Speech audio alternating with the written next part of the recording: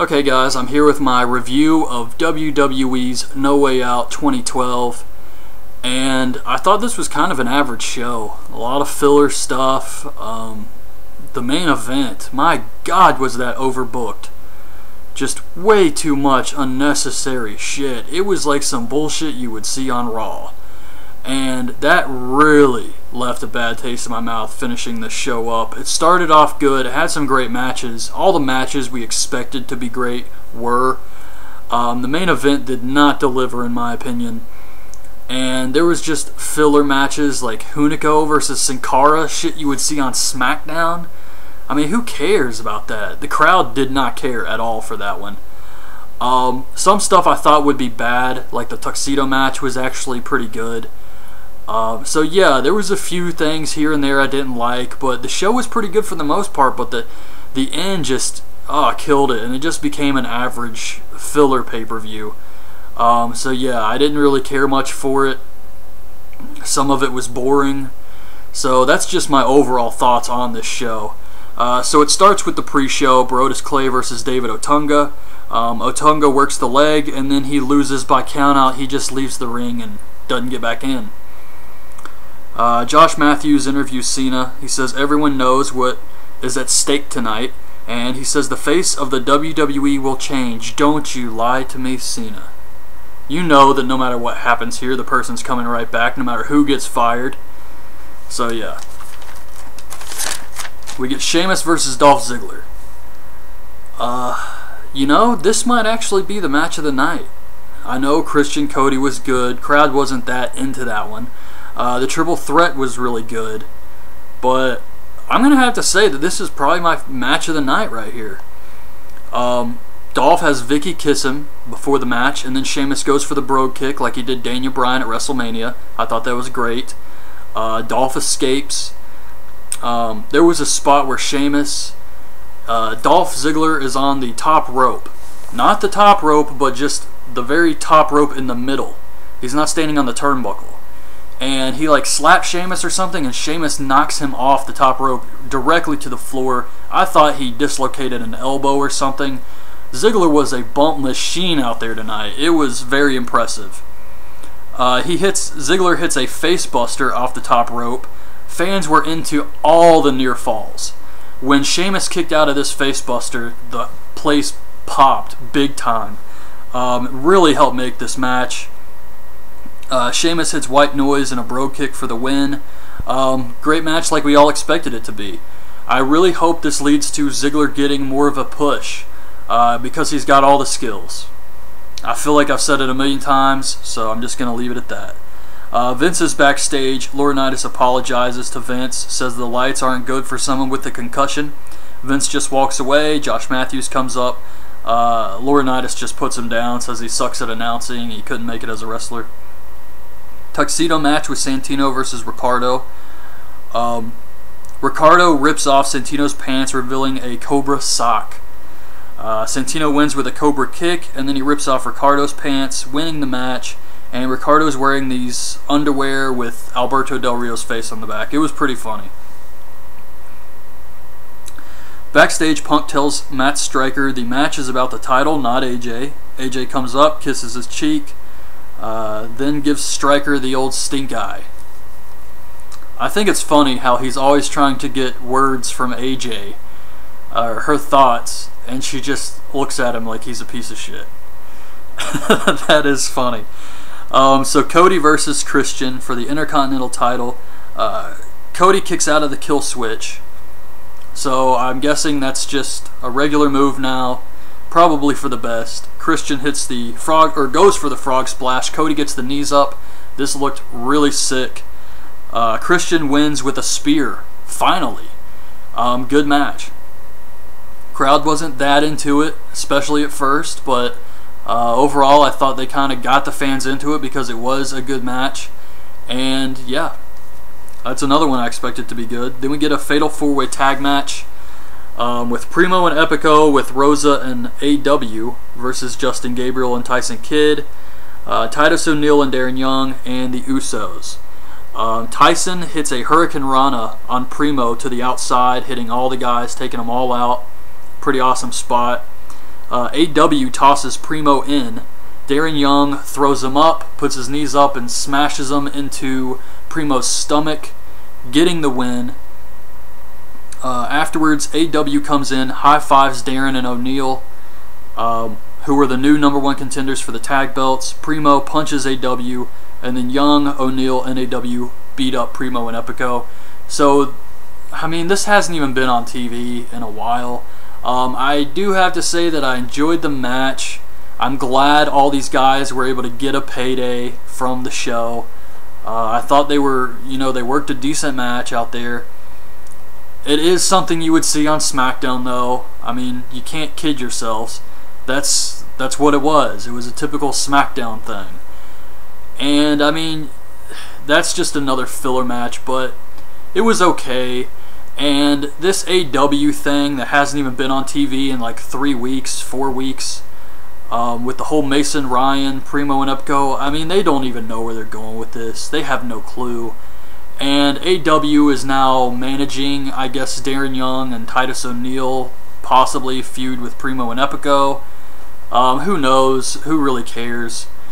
I think it could be good. It does have potential if they do something with it, but they haven't done anything with him before.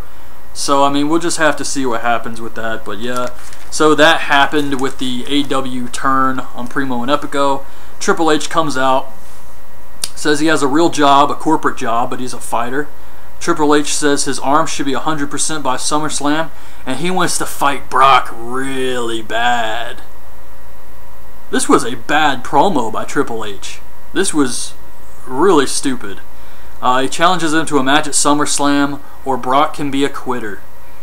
We all knew this was coming, so I wasn't really surprised. I expected it to be better, and it just wasn't. He just kept saying he wanted to fight Brock. He wanted to fight Brock really bad. And so backstage, AJ comes up to Daniel Bryan, says she has a part of her that hasn't gotten over him, and wishes him good luck. Then we get Beth Phoenix versus Layla for the Divas title. Layla grabs Beth's crown and starts dancing around the ring. And Layla eventually wins with a neck breaker. This was actually a pretty good match. It sounds a little silly because of the crown bit, but overall it was pretty good. Much better than I expected. AJ wishes Kane luck. He kisses her. That's it. Hunico versus Sin Cara. Sin Cara wins with the La Mystica Slam. Crowd didn't really care.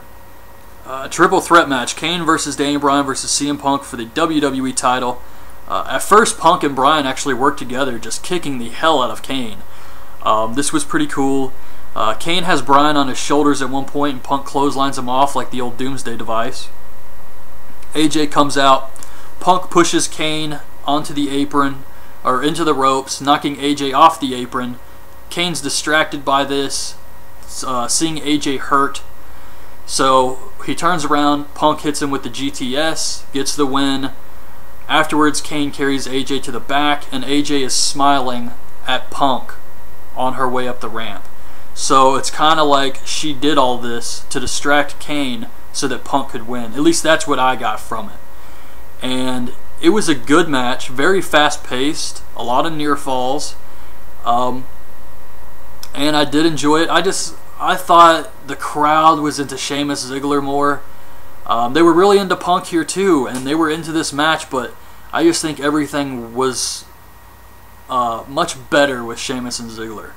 But these two matches were very good, and the finish, I don't know. I really wanted Daniel Bryan to win this, and I mean, I know CM Punk was tweeting something about how he removed these tweets about how he doesn't like his bosses, and it's decisions like this that make him wonder why people still watch. So hearing those comments, I think Friday, I was wondering what the hell he was talking about. Maybe they wanted to put the belt on Kane, which would be horrible. But because he's friends with Daniel Bryan in real life, I didn't think he would get upset about Daniel Bryan winning. So, maybe WWE changed their minds. I'm sure they changed their minds all weekend over what they wanted to have happen here. But it looks like we're going to have more Kane, Daniel Bryan, CM Punk, AJ love fest going on for a while. It's not over yet. But this was a good match. Then Dan Delaney and Rob Grimes versus Ryback. The jobbers sing the old WrestleMania song. Ryback destroys these guys. He says, "Feed me 3, feed me 4." I really hope they do that because the fans were going crazy with the Goldberg chants. And if WWE is truly unhappy with that, they need to do something to separate him from Goldberg. I don't remember Goldberg really doing the handicap match gimmick. So, increase it to 3 jobbers. 4's a bit much. By the time he's done with 3, let's just start putting Ryback in some real matches because that's what's going to help get him over. I think 3 is the limit. They should not put him out there with 4 guys. So then we get Cena versus Big Show in the steel cage match. Vince and Laurinaitis are at ringside. Oh my god, the first part of this match was so boring.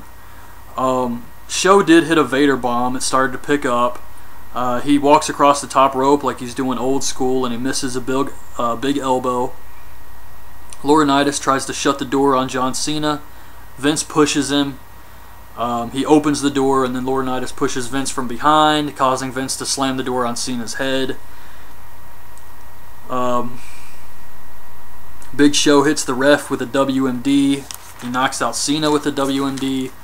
And then Brodus Clay comes out with a chair. Oh my god. Seriously, Brodus Clay. And he's begging Big Show to come out of the cage. Big Show goes to climb out. Like that's going to change anything. And of course Brodus walks around. He's got the chair.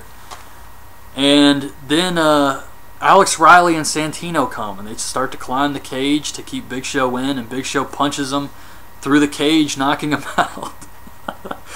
Then Zack Ryder comes out and he gets knocked out. So Big Show's climbing back up. And Kofi Kingston comes out, gets on the top, and kicks Big Show down. So Cena gets up. He hits the attitude adjustment, but the referee's out, so he can't pin him. So he goes to climb, but John Laurinaitis has a crutch on the outside, and he's swinging it at John Cena. So Brodus Clay has to go stick his nose in this again, and grabs Laurinaitis, holds him back. Cena jumps down, wins the match. He tells Brodus to, leave Laurinaitis, go away or something.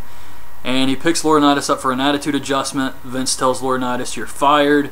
And he gets an attitude adjustment through a weak-ass Spanish announce table that I'm surprised stood this long. It was so weak. It just completely collapsed like a cardboard box. And that was it. That was the entire show. Just really average and didn't do much for me. The best match was the opener, not the pre-show, the actual Sheamus Ziggler match. And then you would get a couple more good matches throughout the show, but some stuff, it just, even if it was okay, this is a pay-per-view. You're asking people to pay like, what is it, $55 for this crap? Oh man, it is not worth that at all. No matter how much you were able to pull out of this show to find some type of enjoyment, you cannot tell me this is worth $55. You can buy a freaking PlayStation 3 game or something and get a lot more enjoyment out of that than watching this show once.